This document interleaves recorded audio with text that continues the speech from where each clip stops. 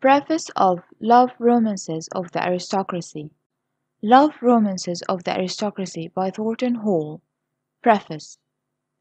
My object in writing this book has been to present as many phases as possible of the strangely romantic story of the British peerage, so that those who have not the time or facilities for exploring the library of books over which these stories are scattered, may be able, within the compass of a single volume, to view the panorama of our aristocracy, with its tragedy and comedy, its romance and pathos, its foibles and its follies, in a few hours of what I sincerely hope will prove agreeable reading.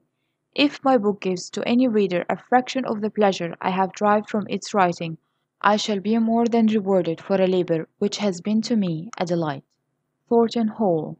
As love plays a prominent part in at least 20 of these stones, and is only really absent from one or two of them, I venture to hope that my good friends, the reviewers, who have been so kind to my previous books, will not find fault with my title, which, more accurately than any other I can think of, describes the nature and scope of my book.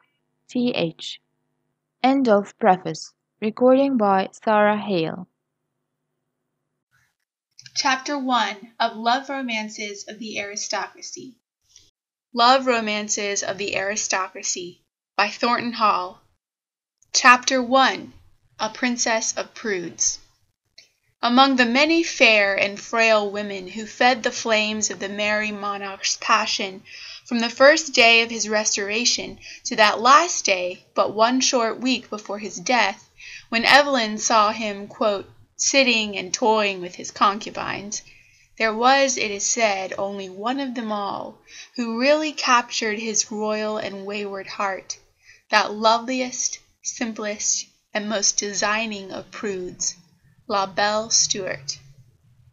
When Barbara Villiers was enslaving Charles by her opulent charms, the queen of his many mistresses, Frances Stuart was growing to beautiful girlhood, an exile at the French court, with no dream or care of her future conquest of a king.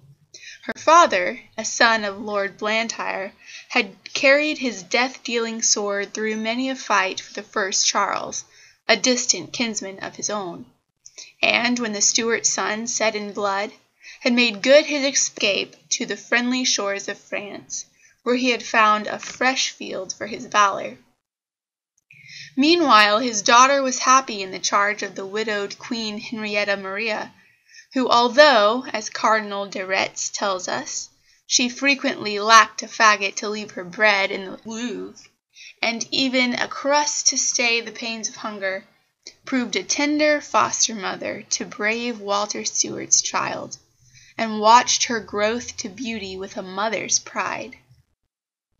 Even before she emerged from short frocks, Frances Stuart had established herself as the pet par excellence of the court of France. With Anne of Austria, the little Scottish maiden was a prime favourite. Every gallant, from Monsieur to the rakish Comte de Guise, loved to romp with her and to join in her peals of childish laughter. And the king himself, Louis XIV, stole many a kiss and was proud to be called her big sweetheart. So devoted was his Majesty to La Belle Écossaise that when her mother talked of taking her away to England, he begged that she would not remove so fair an ornament from his court, and vowed that he would provide the child with a splendid dower and a noble husband if she would but allow her to remain. But Madame Stuart had other designs for her pretty daughter, and when Henrietta Maria took boat to England to shine again at the court of Whitehall under her son's reign, Frances Stuart joined her retinue and found herself transported from the schoolroom to the most brilliant and dangerous court in Europe. When this transformation came in her life, Walter Stuart's daughter was just blossoming into as sweet and fragrant a flower as ever bloomed in woman's guise. Fair and graceful as a lily, with luxuriant brown hair, eyes of violet, and a proud, dainty little head, she had a figure which, although yet not fully formed, was faultless in its modeling and its exquisite grace. And these physical charms were allied to an unspoiled freshness, which combined the artless fascinations of the child with the allurements of the woman. Such was Frances Stuart when she made her appearance at the court of Charles II, as maid of honour to his queen, Catherine. And one can scarcely wonder that even among the most beautiful women in England, the French Mademoiselle, as she was called, was hailed as a new revelation of female fascination, especially as she brought with her the bubbling gaiety and passionate zest of life of the land of her exile.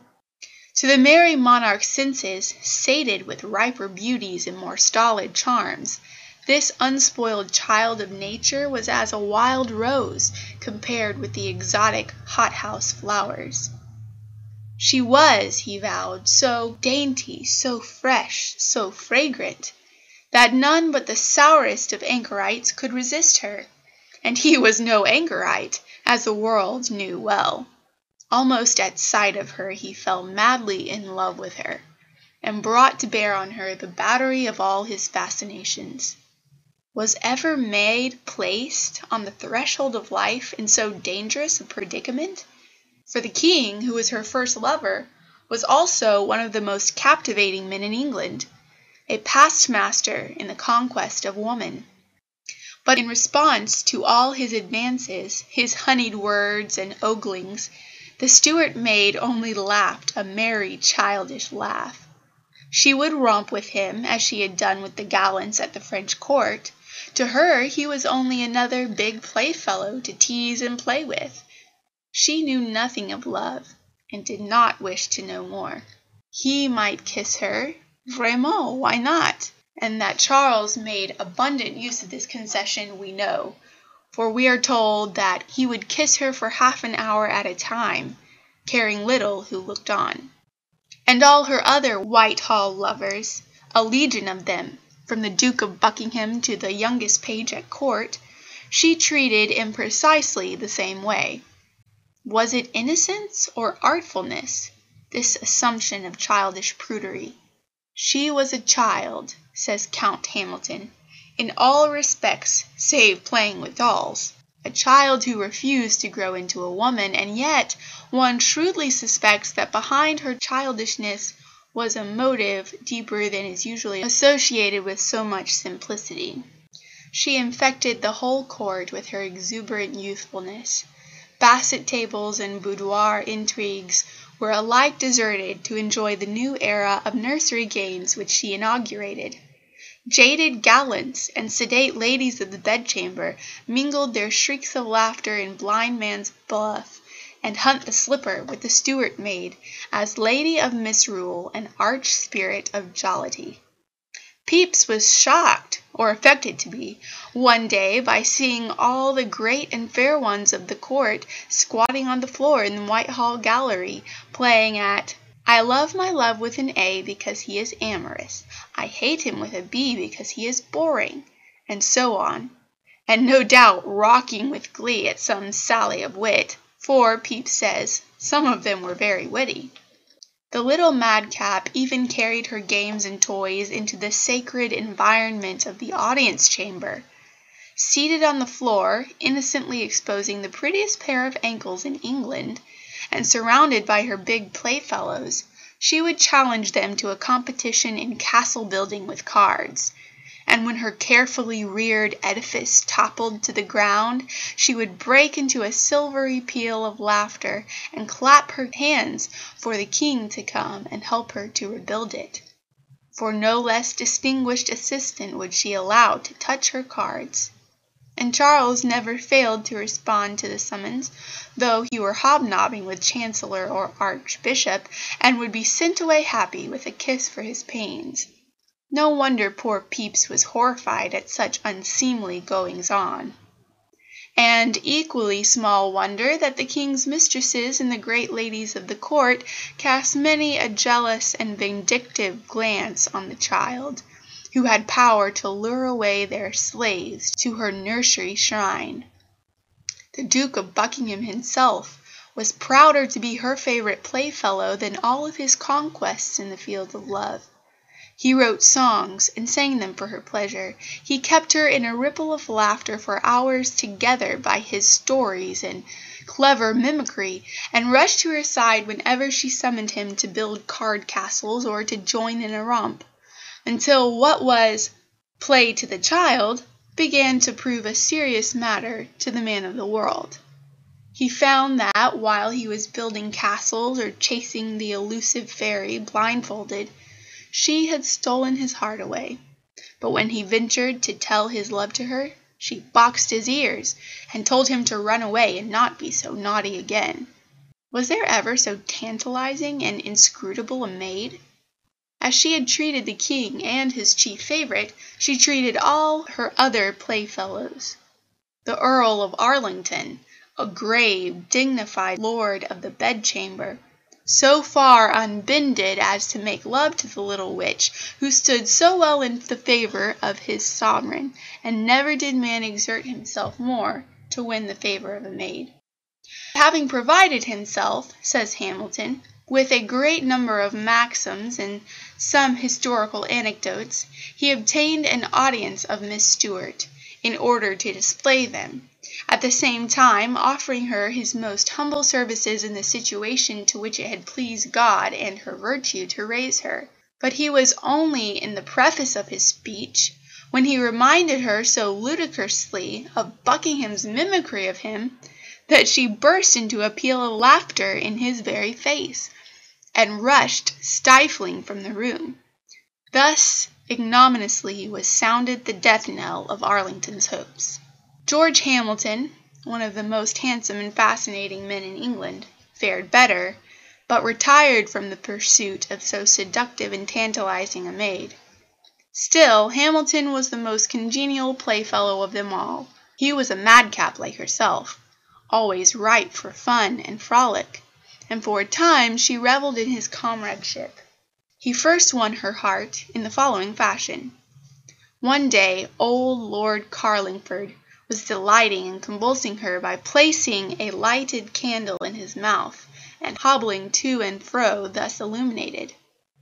"I can do better than that," exclaimed the irrepressible Hamilton. "Give me 2 candles." The candles were produced. Hamilton lit them, and thrust the pair into his capacious mouth, and minced 3 times round the room before they were extinguished, while La Belle Stuart paraded after him, clapping her hands and laughing in her glee. Such a feat was an efficient passport to her favour. Rollicking George was at once installed as a playmate in chief to the spoiled child, and was privileged with a greater intimacy than any of her other favourites had ever enjoyed. "Since the court has been in the country," he confessed, "I have had 100 opportunities of seeing her.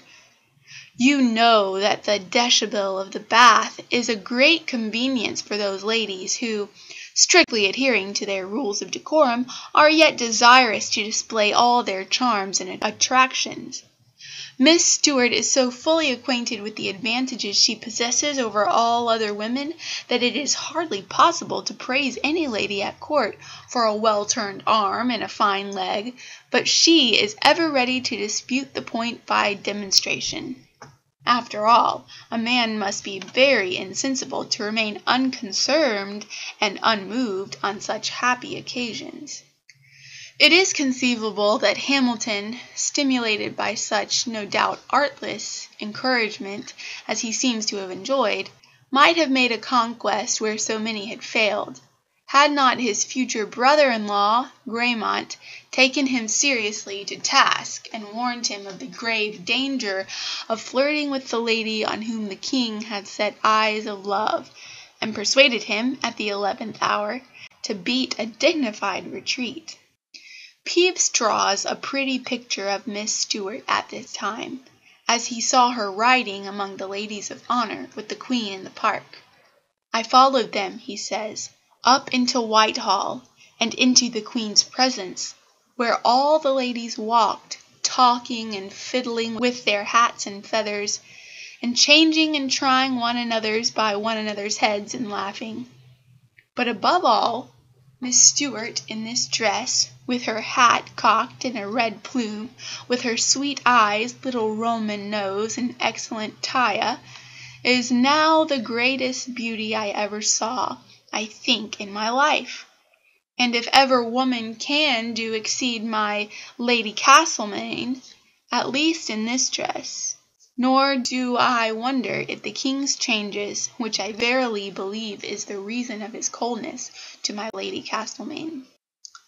How many hearts Frances Stuart toyed with and broke in these days of her girlish beauty and irresponsibility will never be known, but we know that at least one hopeless wooer committed suicide, and another, Francis Digby, Lord Bristol's handsome son, after years of unrequited idolatry, in his despair rushed away to seek and find death in the Dutch war. And it was not only over men that Frances Stuart cast the spell of her witchery. One of her earliest and most ardent admirers was none other than my Lady Castlemaine herself, who alone claimed to hold her sovereign's heart. So secure she thought herself of her supremacy that she not only took the French beauty into favour, but actually encouraged Charles in his pursuit of her, probably little realizing how dangerous a rival she was taking to her bosom. It is said that this was but an artifice to divert Charles's attention from an intrigue that she was carrying on with that rakish beau Henry Jermyn. But, whatever the cause, there is no doubt that for a time she lost no opportunity of throwing her royal lover and the fair Stuart together. She even looked on smilingly at a mock marriage at one of her own entertainments between the pair, quote, with ring and all other ceremonies of church service and ribbons, and a sack posset in bed, and flinging the stocking, evincing neither anger nor jealousy, but entering into the diversion with great spirit. And not only did she thus trifle with fire, for some months she rarely saw the king but in Miss Stuart's presence. The king, to quote Hamilton again, who seldom neglected to visit the countess before she rose, seldom failed likewise to find Miss Stuart with her. The most indifferent objects have charms in a new attachment. However, the countess was not jealous of this rival's appearing with her in such a situation, being confident that whenever she thought fit, she could triumph over all the advantages which these opportunities could afford Miss Stuart. As a matter of fact, Charles's maîtresse en titre regarded the mademoiselle as nothing more dangerous than a pretty, winsome child. "She is a lovely little thing," she once said patronizingly, "but she is only a spoiled child, fonder of her toys and games than of the finest lover in the world." But she was not long left in this unsuspicious paradise. There was soon no doubt that the child had made a conquest of the king, and that she, the mother of his children, no longer held the throne of his heart.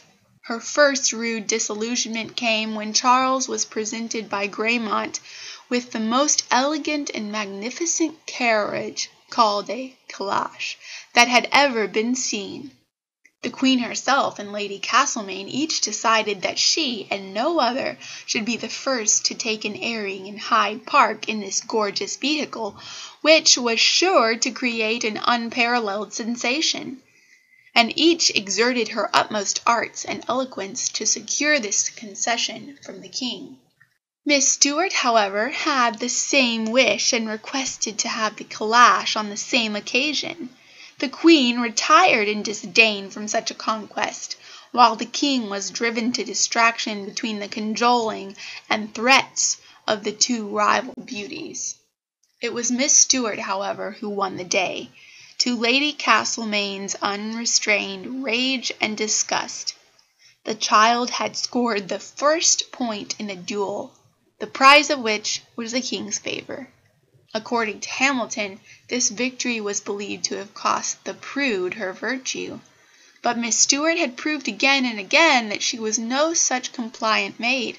The only passport to her favours, though a king sought them, was a wedding ring, and amid all the temptations of a dissolute court, where virtue was as hard to seek as a needle in a bundle of hay, she adhered to this high resolve. Probably no maid ever found her way with such a sure step through the iniquitous mazes of Charles II's court to an honourable marriage as La Belle Stuart, though at one time she so despaired of realizing her ambition to be a duchess that she declared she was ready to marry any gentleman of 1,500 a year that would have her in honour. And never, perhaps, have the designs of a dissolute king been so cleverly and consistently baffled. Charles made no concealment of his passion for the beautiful maid of honour, and the more coldly she treated his advances, the more marked and ardent was his pursuit. Mr. Pierce tells me, Pepys writes, that my Lady Castlemaine is not at all set by the king, but that he do dote upon Mrs. Stuart only, and that to the leaving of all business in the world, and to the open slighting of the queen. That he values not who sees him or stands by while he dallies with her openly, and then privately in her chamber below, while the very sentries observe him going in and out, and that so commonly that the duke or any of the nobles, when they would ask where the king is, they will ordinarily say, "Is the king above or below?" meaning with Mrs. Stuart. That the king do not openly disown my Lady Castlemaine, but that she comes to court. Such was the spell which this enchantress cast over the king. Nor were her conquests by any means confined to the circle of the court in which she moved, a splendid but unassailable queen. For every man who came within the magic of her presence seems to have lost both head and heart. One of the most infatuated of all her victims was Philippe Rotier, the youngest brother of the famous medallists whom Charles had invited to England, and whose first commission was to design a medal in celebration of the Peace of Breda. For the purposes of this medal, Miss Stuart was asked by the king to pose as Britannia, and so captivated was Philippe Rotier, to whom she gave sittings, by the exquisite perfection and grace of her figure, and so entranced by her beauty, that he fell madly in love with her, and narrowly escaped the loss of reason as well as of his heart. Since that day, the figure of Britannia has appeared on millions of coins and medals to perpetuate through the centuries the faultless form of the woman who drove artist as well as king to the verge of despair by her beauty and her inaccessible prudery. It was destined, however, that a prize which had so long eluded the handsomest gallants of England should fall at last to one of the most insignificant of all Charles's courtiers, a man who had neither good looks, intellect, nor character to commend him to a lady's favour. Such a gilded nonentity was Charles Stuart, Duke of Richmond and of Lennox, who, having buried 2 wives, now began to cast envious eyes on the maid of honour whom his sovereign could not win. Small in stature, deformed in figure, a character of a man, his Grace of Richmond was the last degenerate scion of the Stuarts of Richmond d'Aubigny, a man of depraved tastes and besotted brain, the butt and the clown of Charles's court. That this middle-aged buffoon should aspire to the hand of the loveliest and most elusive woman in England was only less amazing than that she should smile on his suit. The court was struck with consternation and convulsed with laughter. Nothing so utterly astonishing and so ludicrous had come within its experience. But there could be no doubt about it. La Belle Stuart, who had so long resisted the king, and given the cold shoulder to such gallants as the Duke of Buckingham and Lord Arlington, was not only smiling on her ill-favoured suitor, she was actually giving him midnight assignations in her own apartments, and risking for a clown the reputation a king had been so powerless to sully. Here, at last, was a fine weapon placed in the hands of the outraged and vindictive Castlemaine. Here was a splendid opportunity of paying off old scores, of showing to her royal lover the kind of woman for whom he had supplanted her, and of reinstating herself in his good graces. One night, as he returned in an evil temper from a fruitless attempt to visit Miss Stuart's apartments, from which he had been sent away on some frivolous pretext, he was accosted by my Lady Castlemaine, who, with ill-concealed triumph, told him that at the moment La Belle Stuart turned him away from her door, she was actually dallying with his new and contemptible rival, the Duke of Richmond, at the other side of it. Charles was incredulous, furious at the suggestion. "Come with me," Lady Castlemaine answered, "and I will prove that I am telling you the simple truth." And taking his hand, she led him exultantly down the gallery from his apartments to the threshold of Miss Stuart's door, where, with a sweeping curtsy and an invitation to enter, she left him. On throwing open the door, to quote Hamilton, the king, quote, "found Miss Stuart in bed, but far from being asleep. The Duke of Richmond was seated at her pillow, and, in all probability, was less inclined to sleep than herself. The king, who of all men was usually one of the most mild and gentle, testified his resentment to the Duke of Richmond in such terms as he had never used before. The Duke was speechless and almost petrified. He saw his master and king justly irritated. The first transports which rage inspires on such occasions are dangerous. Miss Stuart's window was very convenient for a sudden revenge, and the Thames flowing close beneath it. He cast his eyes upon it, and seeing those of the king more incensed and fired with indignation than he thought his nature capable of, he made a profound bow, and retired without replying a single word to the vast torrent of threats and menaces that were poured upon him. But if the Duke proved thus a poltroon, Miss Stuart showed a very different mettle. She was furious at the indignity of the king's intrusion on her privacy, and proceeded to read him such a lecture as his royal ears had never listened to.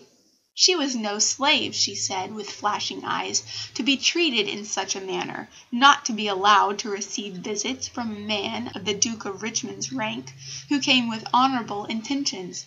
She was perfectly free to dispose of her hand as she thought proper, and if she could not do it in England, there was no power on earth that could hinder her from going over to France, and throwing herself into a convent to enjoy that tranquillity that was denied her in his court. And the enraged beauty wound up her lecture by pointing imperiously to the door and bidding the king begone, to leave her in repose, at least for the remainder of the night. Charles went away baffled and cowed, but with a fierce rage in his heart. He had been defied, browbeaten, insulted by the woman for whom he would have almost bartered his crown, and he vowed that he would be revenged. On the following morning, Miss Stuart, her anger now cooled, and awake to the enormity of her offence against Charles, sought an audience with Queen Catherine, to whom she told the whole story, begging her to appease the king and to induce him to allow her to retire to a convent. So affecting was this interview that, we are told, the queen and the maid of honour mingled their tears together, and Catherine promised to do her the utmost to bring about a reconciliation. One final attempt Charles made to capture the prize before it was lost to him forever. He offered to dismiss all his mistresses, from the Castlemaine herself to saucy Nell Gwynn, and to dower her with large revenues and splendid titles, if she would but consent to be his maîtresse in titre. But to all his seductions and bribes, the inflexible maid of honour turned a blind eye. No future, however dazzling, could compensate her for the loss of her dearest possession. "I hope," said the king at last, "I may live to see you old and willing," as he walked away in high dudgeon. To the proposed match with the Duke, he point-blank refused his consent, and vowed that if his sovereign will were defied, the punishment would be in proportion to the offence. But the fair Stuart had finally made up her mind. It had long been her ambition, from childhood it is said, to be a duchess, and she was not going to let the opportunity slip for all the kings in the world. What might come after was another matter. A duchess's coronet and a wedding ring were her immediate goal. Thus it came to pass that one dark night she stole away from the palace of Whitehall and was rowed to London Bridge, where the Duke awaited her in his coach. Through the night the runaway pair were driven to Cobham Hall, in Kent, where long before morning dawned, an obliging parson had made them man and wife. Frances Stuart was a duchess at last, and Charles's long intrigue had ended, or so it seemed, in final discomfiture. On hearing the news, the king was beside himself with anger. He forbade the runaways ever to show their faces near his court. He even dismissed his chancellor Clarendon, who he suspected of having a hand in the plot. But all his wrath fell impotently on the new duchess, who returned his presents and settled smilingly down to enjoy her new dignities and her honeymoon.